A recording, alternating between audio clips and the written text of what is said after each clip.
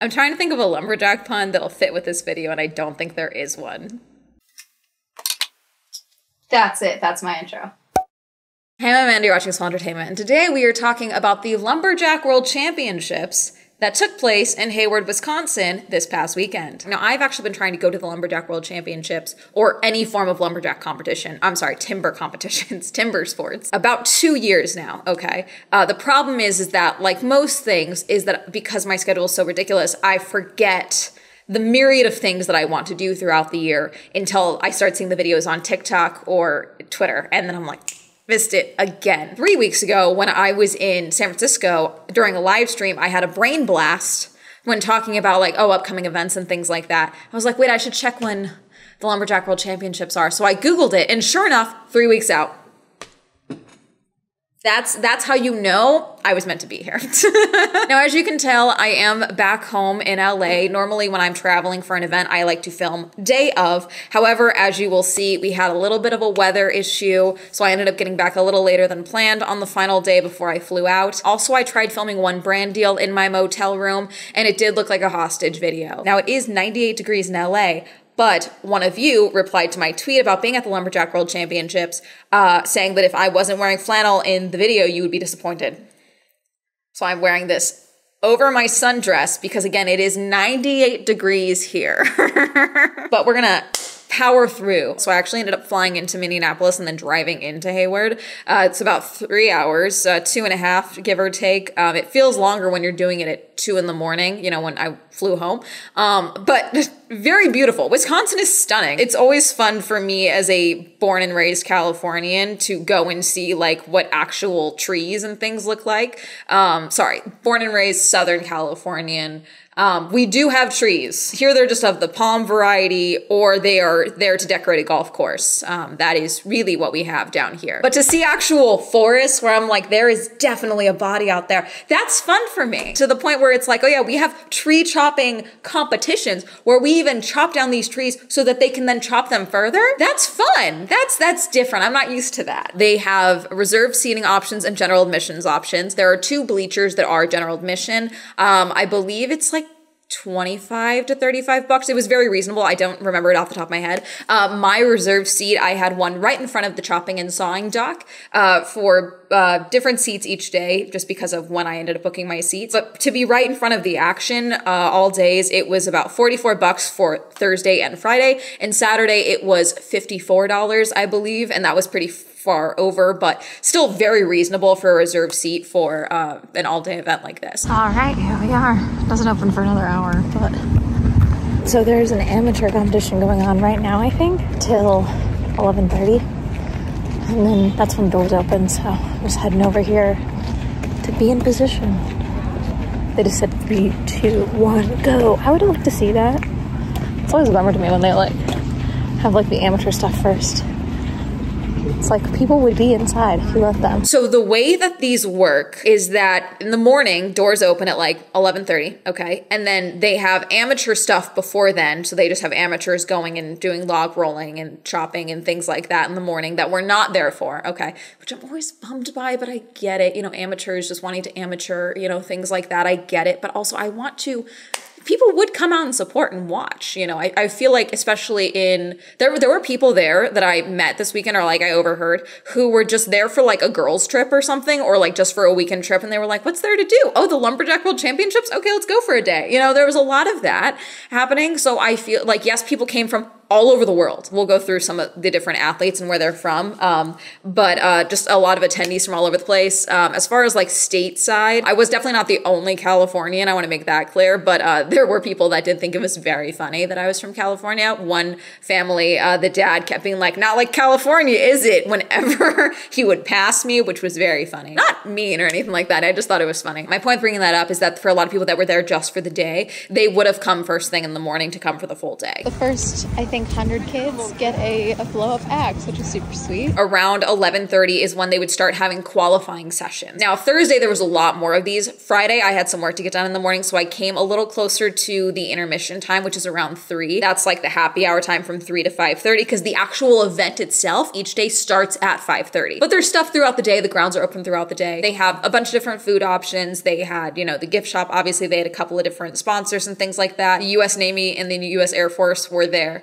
They had a company that just builds like log cabin saunas. They were just building one from scratch there. And then also having people that like speed carved bears out of stumps with chainsaws. That's awesome. But throughout the day, there are things to see and do, and there was pretty much always something happening on the chopping or sawing dock or across the bay, because okay, hold on, I'm getting ahead of myself. So the Lumberjack World Championship is actually like a place on the map. Like each day I would type in Lumberjack World Championship and it would bring me here, which is the Lumberjack Bowl. That's the official title of like where this space is. And it is a part of the lake that comes in, and it's almost like a cul-de-sac. I don't know lake terms. It's been a while. It's like a cul-de-sac of water. It sounds so stupid. They called it the bay, across the bay as they kept saying it. This is where the main bleachers were. And this is where the chopping and sawing dock would be. And then the water, obviously. And on the other side is where they would have the log rolling dock, basically, where they would push people out on the red dock or the blue dock. And they would do the log rolling runs and things like that. And next to that, and another grandstand on that side of the water, on the land. And then off to the side is where they would have the 60-foot and the 90-foot pole climbs. And then they had the cool zone at the end down here, which was really cool. Okay, and by cool, I mean temperature-wise. It was sponsored by Ice Rink Tech, or something like that. And it was wooden bleachers. Side note, I will stand by the fact that wooden bleachers are more comfortable to sit on for long periods of times than metal bleachers, okay? As someone who does this professionally, sits on bleachers, wood is better. Okay, these ones were fantastic because they had a deeper foot pocket, so your legs weren't like cramped at a weird angle, and I'm short, so like this was fantastic for me. They were sponsored by a Rink Spot, but because of where it was pretty much always in the shade or blocking the sun's direct rays, but then also with how low it was, and on top of the fact that it was on top of grass versus pavement like the other grandstands, the breeze coming off the water, it was genuinely like 15 degrees cooler in this grandstand. Fantastic. I would eat my lunch there, frankly. It was wonderful. But then also between these two docks, okay, in the water, is where they would do the boom runs, the log booms, which is where they have the logs all connected via ropes and or carabiners, okay, is what it looked like. And people would run across those. I'm going to be honest, I am one of those delusional people that has the bisexual audacity that will just straight up be like, I could do this if trying. I wouldn't be horrible, but I wouldn't be the best, you know, but I could probably do this. The boom run, I would be going for a swim. I know for a fact I could not do it. I think the log run as well, I don't think I could do. Delusionally, I do think I could do the 60-foot climb. I don't know why. I don't have upper body strength, really. So I don't know if I could do really any of this, but I would try. But yeah, so they would do qualifying events throughout the day. And this was really good as well for the qualifying events, because it was good for me to really, as someone who has like no knowledge aside from like, oh, you can chop wood and stuff, and obviously doing the angles and things like that. I'm going to butcher the terms. It was very cool to see the qualifying events before the actual event started, because I had a better understanding of what each heat was, what each challenge was, what was required basically for both the Lumberjacks and the Lumberjills. And I could see the difference throughout the day and then to the time heats. And everyone, the qualifying, obviously, it's qualifying, there's no really practice rounds. They are going full out the entire time. So if you want just a one-day experience and getting a full day of watching timber sports, then yes, this is going for one day. You probably could fully get it. You won't see who wins the overall championships, but you'll see that on social media after the fact. So very cool, very in-depth, and it was great. Okay, also side note, they had the greatest. I almost made a fan cam of this man. The greatest announcer I think I've ever seen, especially at a sporting event, in a way that he was both being very educational, very well-spoken, in a way that was both understanding for me as a layman and then people who were probably very familiar with timber sports. Fantastic. Shout out John Hughes. Okay, he's from New Zealand. Okay, they kept calling him the Mad Kiwi. He was fantastic. He wasn't just great, okay, because he would explain, this is what we're going to do. Here is the history of lumberjacks and why we are having them do this as a timber sport. Like, Fantastic. Wonderful. He also corrected the first day. I don't know if this announcer was there the rest of the time. He seemed newer. He corrected him a few times because there were very clear like factual errors that he would say that were like numbers related that would confuse the audience. So for example, during the hot stop, which is insane, by the way, this announcer at one point said that it was 6 feet that they had available of the log to chop. And he had to correct him. It's like, actually, it's 6 inches. And this is the instance where it's like, yeah, the correction is required because 6 feet to get 3 discs is too much space, frankly. What type of disc are you going to get? 6 inches is much more challenging, but also makes much more sense as to why they are being so focused in trying to get those complete discs out of the 6 inches, okay? He was, I think, the official announcer for the chopping and sawing dock is how they kept referring to him throughout the time.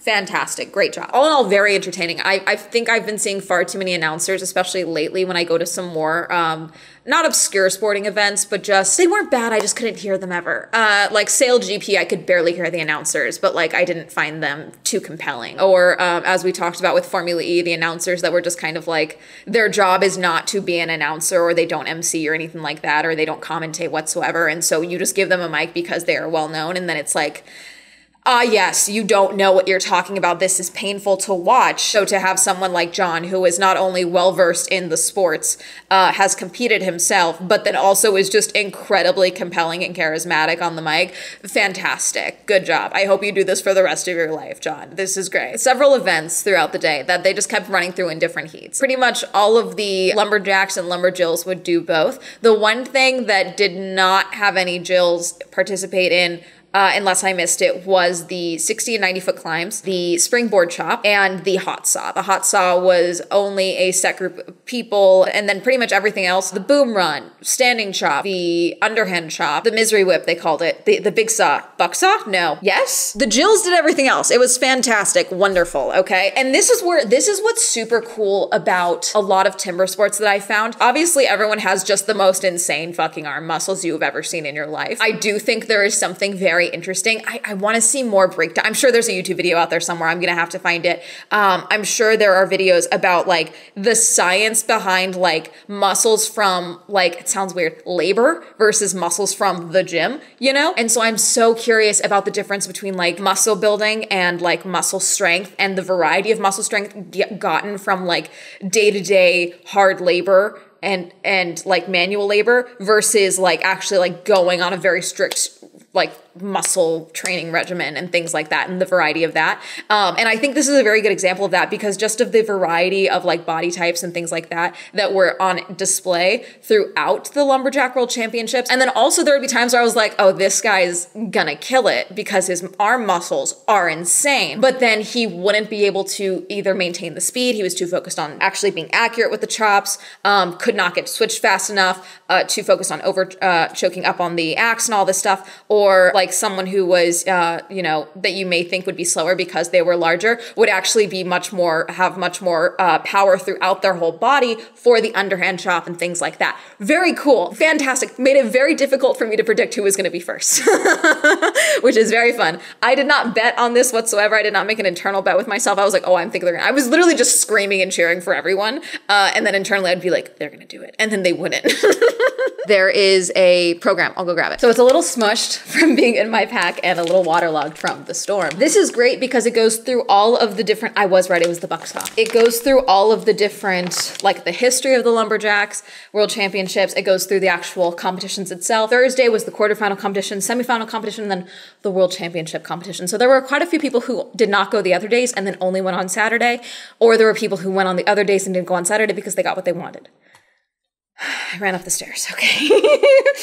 I can do the 60-foot climb. They also have all the names of all the competitors with their competitor number, with their bib number. They have little bios of everyone. They also have breakdowns for what each competition is, which is very cool. It's also riddled with ads. I am pro that. Whatever gets you to pay for things to keep costs low, take all the ads. There's someone who is just like a local doctor, a local surgeon. He sponsors one of the climbing poles. Like he literally has like blank MD, whatever works, you know, I'm cool with that. That was very funny because also hearing he specializes in hip, shoulder, and joint surgery. And I was like, yeah, this is definitely, this is where you're gonna get those injuries. Yeah, Dr. Brent Carlson.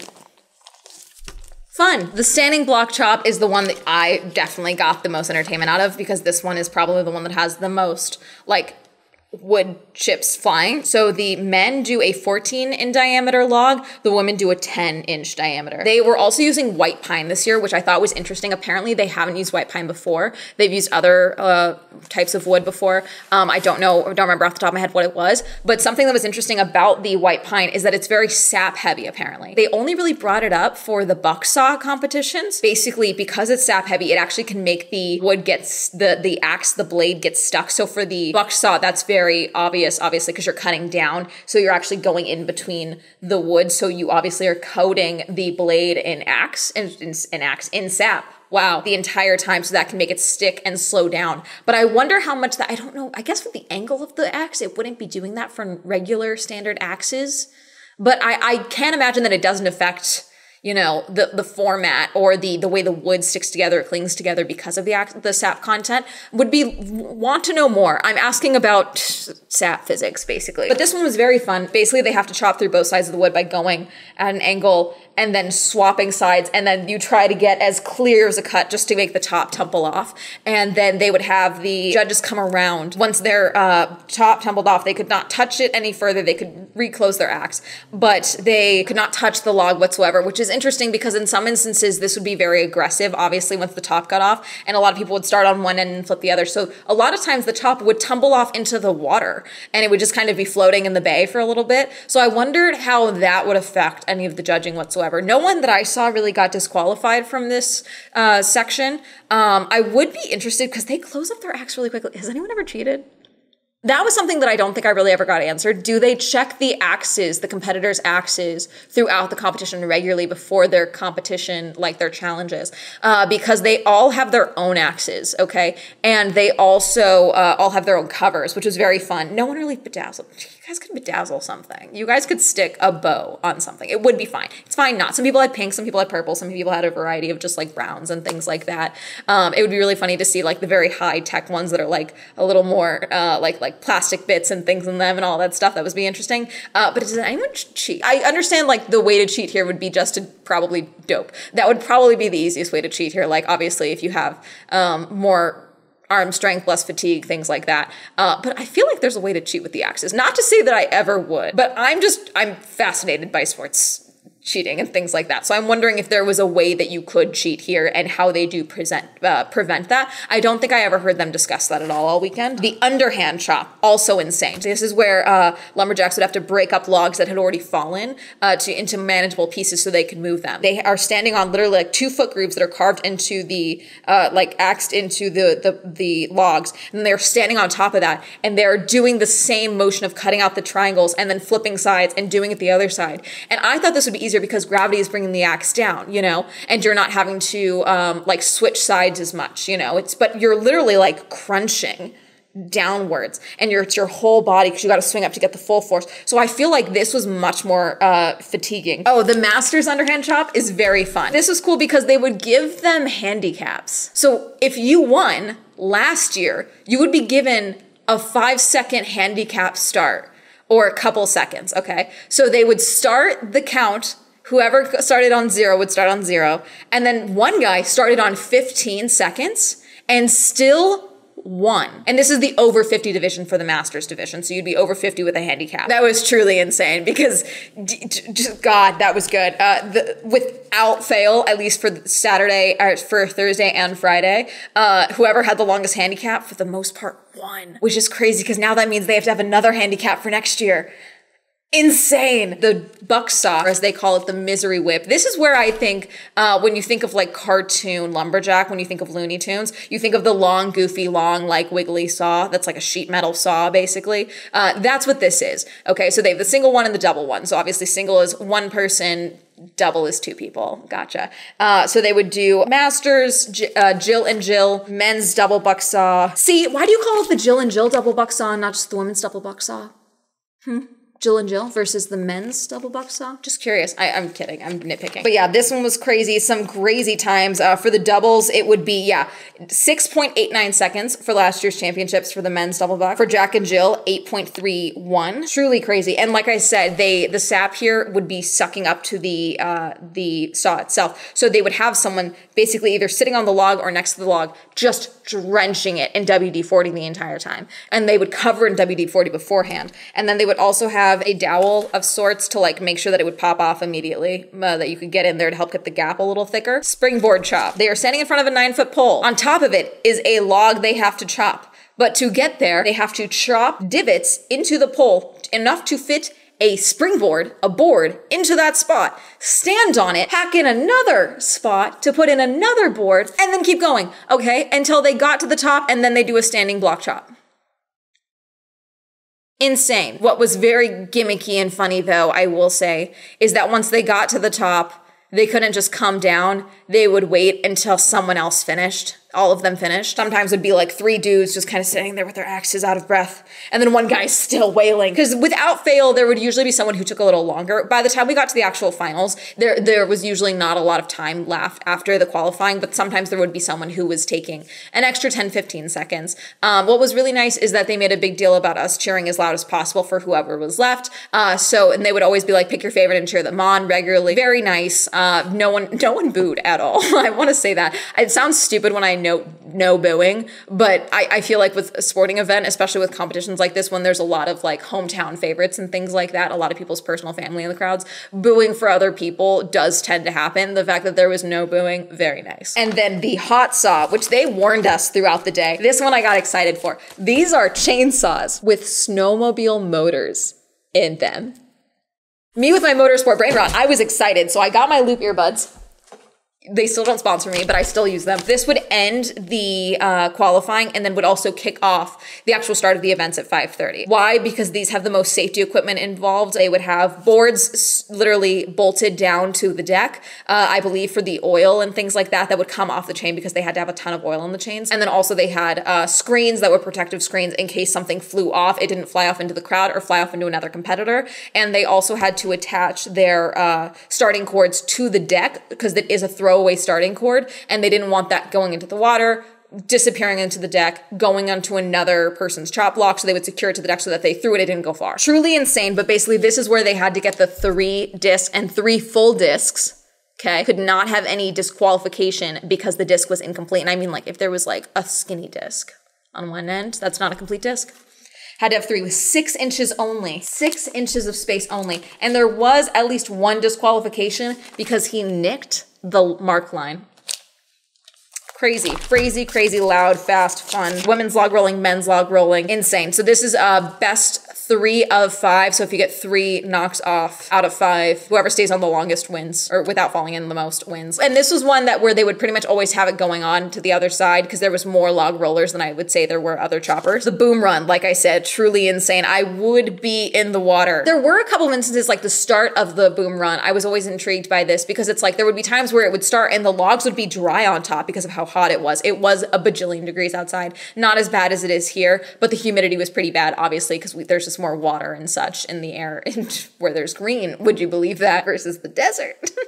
It's a dry heat out here, so it's just death. There would be times where the top of the log would be drier, and then they are also wearing cleats that they file down the plastic bits and then they put logger bits on them, I believe is what they said. That was interesting because they did that for the log run as well, obviously to keep your feet there. So that's where you would see the logs would have like grooves throughout them that look like termite holes basically because it's from their cleats running on them. But I would wonder if it was actually better or worse to be running on a completely dry log because logically in my brain I would think yes, but then because of the cleats I would think no, because I feel like wouldn't you want to be able to have a bit more give in the logs from the water soaking in for your cleats to grab onto? So I don't know. Would be interesting. I never really got an answer to that. The axe throw, that was only the final day as far as I could tell. I don't know if they ever did that any other days, but that was crazy. It was based off of, throwing an axe. And they would do that literally right in the middle of the chopping and sawing dock, which is why I know that I don't think they did it the rest of the time.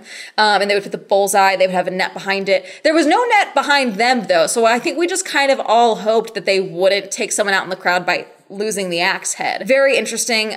Something as simple as if you got your axe blade in bullseye, it wouldn't count if the other side of the axe, because it was the double axe. I don't like throwing axes, you know, they look different than like regular axes. If the one blade was in, you couldn't have the other blade touching. So like if it was like at an angle, but then the top of the other blade was touching, disqualification. The relay race, this is how they finished every single day. Crazy intense. And this would be a 60-foot speed climb, and then it would be a woman's boom run, then a men's boom run, then a man's underhead and chop, woman bucksar, and then a man standing chop to end it. Without fail, it would usually be 1 to 2 chops off of who would lose by the time they were done to it. That's crazy, okay? Bummed I missed the last one. Let's talk about Saturday, okay?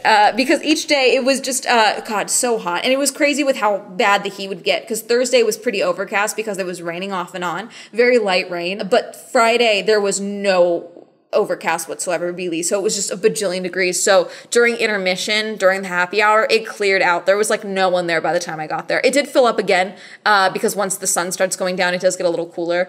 It's much more bearable, but it was pretty bad. And then Saturday, also pretty hot throughout the day. And I didn't know it was supposed to rain on Saturday because I did have a raincoat. I did not bring it. But the weather changed very quickly Saturday. So they started the events. All right, they did the axe throwing, they did the hot saw, they did a couple of things. And I knew a storm was coming in because like they say, it does affect your body. My sinuses that had been open all weekend decided that right then my nose was going to become all swollen and stuffed up. Could not breathe through my nose. I got a pressure headache at like the base of my skull. And I was like, uh-oh. That's not good. The wind changed very quickly. The sky changed very quickly to the point that I was like, I should start filming the sky just in case. It was very quick, the change. It was like people are chilling, we're all watching, the announcers are still going. Then people start fleeing the grandstands, really like, okay, kids, let's get to the car, let's go. And then it's like, we're gonna keep going until we decide we can't. Actually, we're gonna have a 15-minute delay. I get off the grandstands with everyone else, and I get underneath the grandstands, not touching anything, because metal, lightning, etc. The rain starts, it gets very heavy. The grandstands do not have a lot of leakage, but it's fine. There's a lot of people under there with me. The beer garden, the Swinging Axe beer garden, that was very crowded. So I was like, I don't want to go over there. So I just stayed over there. The rain then picked up very severely. It kept going. And every time there was lightning, they would add another 15-minute delay. Understandable, because it's like, hey, we can't have you on the metal grandstands. We can't have you on a open flat dock on the water for chopping and holding things that I don't know if it would be holding a metal thing, but it's just for safety purposes. And there were instances where the dock crew would be out there as well, and they were like, hey, we need to get you off of there just to be safe. Like, we can't have you prepping things. My question here as well, it's like, could you really have feasibly restarted after this because of how wet the logs and everything became? Does that not affect anything? Because some of the logs had been covered. Most of the ones that were already set up were not. Everything was soaked. So would that not affect people's times and things like that? There was a point where it was just, the sky was looking away, the wind was looking away, everyone was acting in a way where I started Googling, does Wisconsin get tornadoes? The answer is yes. They get about 26 a year, and it's usually ends, their tornado watch season ends in August. This was August 3rd. I didn't want a tornado, but I also kind of was like, God, I was in a tornado, so you don't have to. Video would have done so good after Twisters. There was no tornado. I did stay till they kicked us out, really. I did end up moving under the beer garden. A lot of people had cleared out. I would say there was probably maybe 60, 70 of us left at the end. They were trying to make it happen, but every time there was lightning, obviously they had another 15-minute delay, and there were no lights that I could see inside the Lumberjack Bowl. So they said by 8:15, if we can't get restarted, we're not going to get restarted, because they have to pay out the athletes. There is prize money, and people come from all over the world, like I said. So there were people from Australia, New Zealand, Ireland for the first time, Japan, okay? I think there were some Canadians. People had flights to get home. And so they were trying to make sure that the ones that they had to do, so like the relay probably would have been canceled, any of the masters competitions, I don't know if those would have been canceled, but a lot of the ones that were really contributing to the championship that would lead to people getting their payouts, they were like, we're going to try and get those done. But obviously because of that, they couldn't. So they just basically called all the athletes into the athlete tent and said, hey, we're going to start at 8 in the morning. We're going to start at 9 a.m., which is what they did. They did say, hey, gates are going to be open at 9 a.m., free admission. If you don't have anyone that has a ticket, don't worry, everyone's allowed in. I had a flight to get home to, so I did not stay. I could have moved my flight, but considering there was supposed to be rain again on Monday, I didn't want to risk it because I do have a dog and I do have other events to get back to. So I did end up coming home, and so I was not there for the final day on Sunday. It is what it is. Sometimes if I can plan accordingly, I can make that happen. I did not plan accordingly this time, and I already had to drive 3 hours to get back to the airport, so it was just not going to work out. Luckily, they did update throughout the day on Instagram who was winning, so I can tell you that the winners from last year are the winners who won again this year, okay, as far as the all-around champion for the women's and the men's. But that's why I'm titling this probably Stormed Out of Lumberjack World Championship, because I was stormed out. I didn't storm out, I was stormed out. Oh God, is that the pun? Is that the best I can do? Really? As far as everything else goes, they had musical acts going on throughout the day in the swinging beer garden. They advertised that really well as well. It's like, oh, tomorrow this is who's performing, things like that. Also in this, I did start a Substack. That sounds super random, I know, but I did start a sports Substack called Spectator. It will be linked down below. I just want another place to yap about sports in a written form. There will be at minimum 2 posts a month. It's a paid Substack, but there will also be unpaid posts and things like that that are free. So my review of the first day of the Lumberjack World Championships is already up. There's a couple of other timber sports events that are like all over the world, it sounds like. So very cool. A bunch of these people that competed in the Lumberjack World Championship are actually medaled in other tournaments and other championships around the world, which is very cool. Have you ever been to a timber sports event or the Lumberjack World Championships? Let me know. Are you one of those people that when you heard I was in Wisconsin said either welcome or why are you here? Good luck. Let me know. Comment down below. Reminder, I stream on Twitch. Reminder that Swell Entertainment is now available on Spotify. Reminder to check out Spectator, and reminder to use code SWELL for 10% off on gamer subs. Shout out to my patrons. Thank you so much for supporting me on Patreon. Hi, I'm making the switch over to YouTube memberships. Click the join button down below. I'm on all social media. That'll be all up here, and that's going to have a lovely day. Goodbye.